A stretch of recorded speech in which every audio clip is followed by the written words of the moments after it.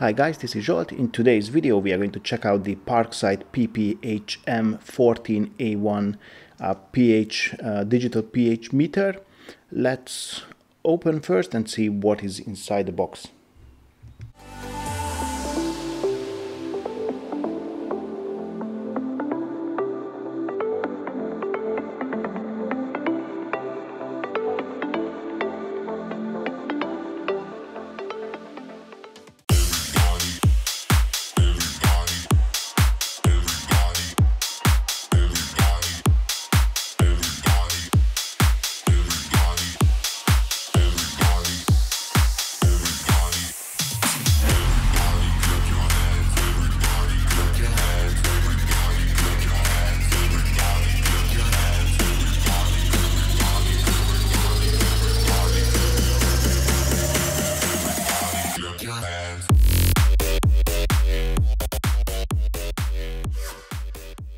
Okay, obviously there was the unit itself, the device, there was a bit of rainforest, the battery, and 5 sachets of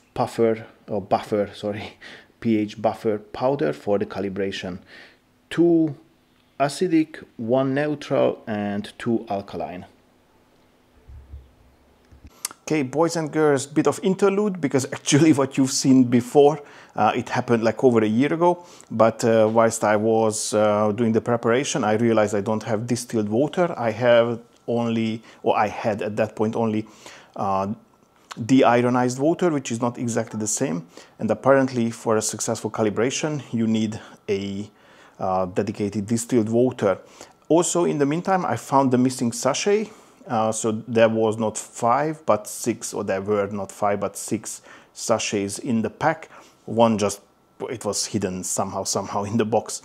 Anyway, now I'm going to do the preparation of the alkaline, the neutral and the acidic mixture or dilution, and then I will calibrate the pH meter.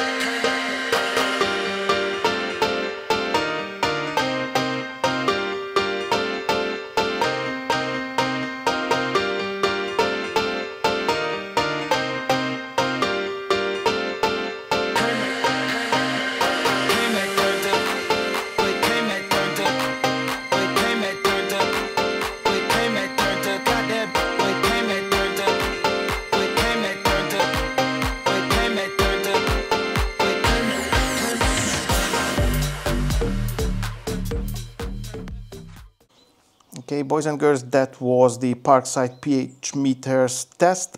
Honestly speaking, I'm absolutely not happy about it. I tried it many times. Most of the attempts are not even recorded. I tried by moving it. I tried in a steady position. I tried it in these containers. Even though the level of the water was more than enough to be between the minimum and maximum marks, it couldn't read properly from these containers, so I had to pour it in a glass. And then from the glass, even though I was keeping it at the same level, it was reading nicely the values. However, during the calibration, it was keep running in error. It never finished with the proper calibration. What else to say? Yeah, most people will say like, man, you didn't do it properly. I can't be bothered. I don't give a toss for that. As I said, I done many different ways. According to the instructions, I looked up other videos. I think it's a toy. You can buy much cheaper these pH stripes or strips, and those ones, you don't need to calibrate, super cheap, work all the time. I understand sometimes you need like these digits after the decimal point, but in most cases, for most users, you won't need it. You just want to know if something is alkaline, neutral, or acidic. So you can skip this one. Again, as I said, I don't care whoever is going to say I didn't do it correctly. I tried many times. I just have only one of these recorded because I had enough. I spent too much time on this, so I wouldn't recommend it. And that concludes the video. If you liked it, give it a thumbs up. Don't forget to subscribe to the channel and press the notification bell so you're not going to miss any of my upcoming videos. I'd like to say a big thank you for your time and catch you on the next one. Bye bye.